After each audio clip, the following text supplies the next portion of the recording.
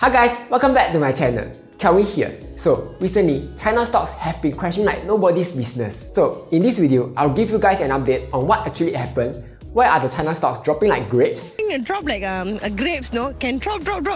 I can feel it. Then I'll give you my thoughts on the whole thing. What's my prediction? Should you buy the dip or should you stay far away? Before I start, I would appreciate it if you can do me a favor to help to tap the like button.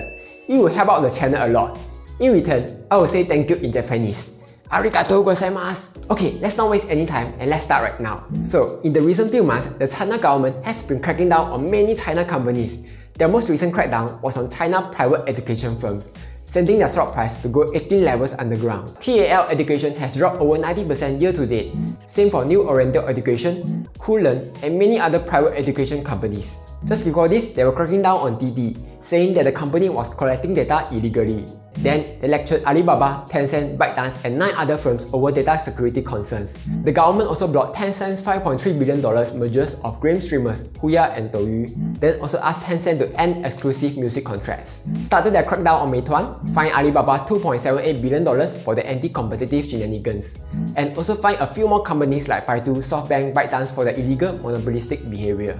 Not only that, late last year, the China government also blocked Jet Mask and IPO, after finding out that they are likely political beneficiaries. You know what this reminds me of? If you ever play Dota, you will know what I mean. First blood, double kill, killing spree. If you check iShares Hang Seng Tech ETF, which holds a lot of the tech companies like Alibaba, Tencent, JD.com, Meituan, you will see that it has dropped almost 30% from its peak. So why is this happening? With crackdowns everywhere, it would seem that right now, no one is safe from the Chinese government. There are actually a few reasons for all of this crackdown, because believe it or not, they are not cracking down just for fun. So let's go through them. First, they want to prevent monopolistic behaviors. Many of the tech giants have very shady practices where they force their retailers to only work with them. They be like, if you work with us, then you cannot go other place to work also. No. For example, if you set up shop in Alibaba, you cannot set up on other platforms which Alibaba thinks are the competitors. This is the same for Meituan. They force their retailers to sign exclusive sale contracts. Same for Tencent, where they force the artists to have exclusive music rights with them. Check this out. Tencent owns Kugou Music, QQ Music, and Kuwo Music. So they have a huge monopoly on the music industry. Then NetEase and Migu Music GG lor.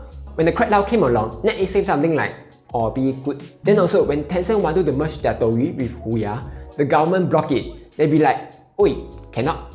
This is because the government wanted to prevent just a few companies from dominating everything. Because with all these monopolistic behaviors, all the other smaller companies were really GG. They won't stand a chance against all the tech giants who are already dominating the space. This is actually the same thing that's happening in the US. It was found that companies like Amazon, Apple, Facebook, and Google have too much monopoly in the industry, and the US government is proposing to break them up. But in US, the government is taking a super long time to decide on this. There was a 16-month investigation, some Congress hearing, and up to now, August 2021, this issue is still not settled. If you think that's long, Microsoft antitrust battle took 21 years to settle. Bill Gates went from this to this when the whole thing ended. True story. Meanwhile, in China, the crackdown is very efficient. The government is like, pa. You guys stop this now I say now means now. So that was the first reason, to prevent monopolistic behaviors. Second reason is security concern. When Didi decided to IPO, the government found that Didi has serious violations of laws and regulations in collecting and using personal information. Didi had to remove 25 of the apps from the App Store and say that it sincerely accepts and firmly follows instructions from regulators. Not only that, ByteDance's new app and nearly 130 apps, including fitness, video streaming, online shopping, education, and others, were ordered to fix their user data collection practices within 15 days. Then, the government also removed 90 apps from the App Store for collecting irregular personal information. They also found that over 60% of WeChat mini programs did not encrypt user information, and over 90% of them did not protect users' data. So, the government had to step in immediately and tell them, "Hey, you all fix these security loopholes or else." Again, privacy and security concerns are also a big thing in the US. For example, Facebook's Mark Zuckerberg had to attend a Congress hearing for its user privacy concerns. How do you sustain a business model in which users don't pay for your service? Senator, we run ads. Besides security concerns, the third reason is to reduce education costs. over the past few years, the private tutoring business has been fighting big, especially last year when the pandemic came along. If you are from Singapore, you will know how some parents like to send their kids to all sorts of tuition in order to help raise their children's grades, in order to bring honor to the family. This is the same thing for China. More than 75% of students aged around 6 to 18 are attending after-school tutoring lessons. They'll be like, you want childhood? How about you get an A in your exam first? So now, China is forcing tutoring companies to be registered as non-profit organizations. The reason is because they want to ease the burden on children as well as their parents' finances, which actually is a good thing. I feel China really made the right move here, because if anything, there's two sectors that you shouldn't capitalize on: healthcare and education. Everyone should have an equal chance to access them. Those were the few main reasons for the crackdown, for now. So, what's the impact of all of these crackdowns? Before that, you need to view China like a very strict parent, and the China companies are their children. The reason they are caning their children is not because they want to cane for fun or anything. The reason is because they have done something wrong. Same for us, right? If we do anything wrong, like skipping school or lose the Tupperware, our mom will whack us, but they don't want to whack us until we go hospital. That would be illegal lah. The Chinese government is doing the exact same thing. They are punishing the companies because they did something wrong. So, what's the impact? First, by preventing monopolistic behavior, it will mean that smaller companies now have a chance to compete with the big guys. This would incentivize innovation because competition is always good for the entire industry. Like Nokia kept making the same phones over and over. Then, when iPhone came along, Nokia lost their business. Or when Tesla came along, all the other automakers have to up their game to stay relevant. But what does this mean for all the big companies? Personally, I wouldn't worry too much.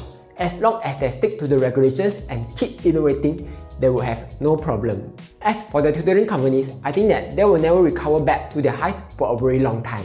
They might even go private in the end. Because China doesn't want them to operate like a normal company where profit is the main goal.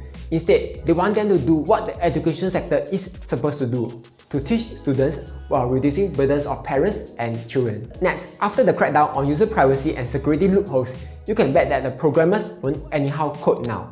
Security will be one of the company's main concerns. User data will be much safer and won't be misused easily, which is better for China and the users. So, what's my long-term views on all of this? Other than tutoring companies, all the other stock crashes are just uncertainties. The fundamentals are still very strong. The e-commerce giants are dominating in the e-commerce space. Companies like Alibaba's revenue is growing steadily, and they are even trying to compete with Amazon. Tencent has a foot in a lot of online businesses. They are also planning to expand globally. JD.com plans to build 5 million physical stores in the near future.